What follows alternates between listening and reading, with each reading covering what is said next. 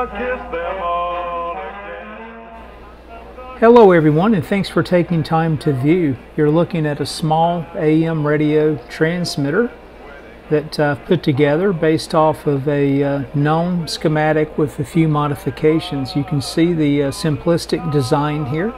3 capacitors, 2 transistors, 2 resistors, and then you'll see the hand wound coil there in the middle as well, with a variable capacitor. So this thing tunes the broadcast band, and you can see I'm using my iPhone, throwing some old music into the transmitter here through a capacitor and back to the receiver over here on the other side. So it seems to work fairly well.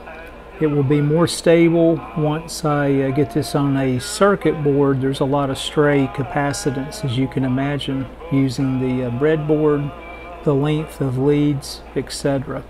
So I appreciate you guys joining. Hopefully a video here to come, maybe before fall. And the work on the Zenith continues as well, kind of behind the scenes. So I hope to have those videos published in the September time frame. Thanks again for viewing, folks. Take care.